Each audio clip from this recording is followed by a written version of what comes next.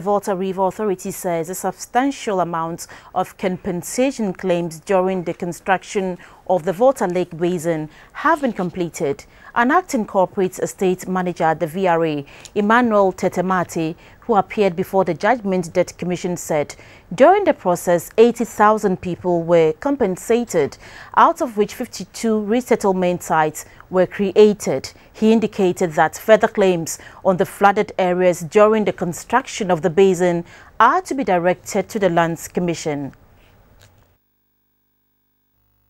The decision to develop the Volta Lake Basin started in 1952, and assessments conducted indicated that most communities will be affected due to flooding between 1963 and 1965. This led to the provision of allowances by the VRA. Communities affected included Apaso, Ketekrachi, Makango, Bai and Ahamandi.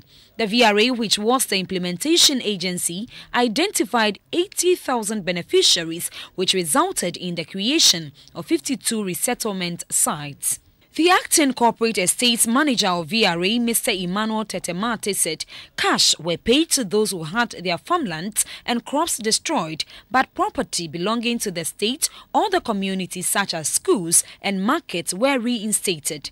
The VRA and State Lands Acts of 1961 and 1962 were used to acquire the resettlement sites. Mr. Martey indicated that the VRA officially ended compensation payment in 1971.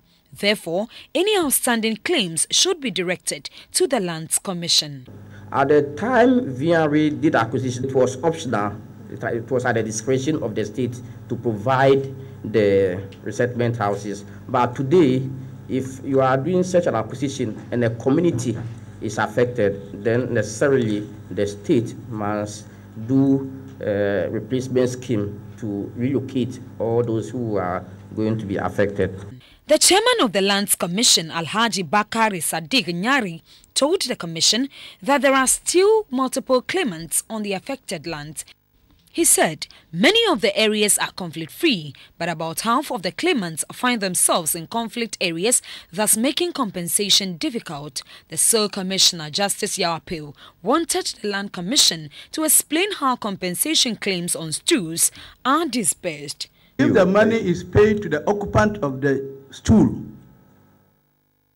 and he uses for his personal self to purchase houses and property for himself, nobody questions the chief about how he uses the money.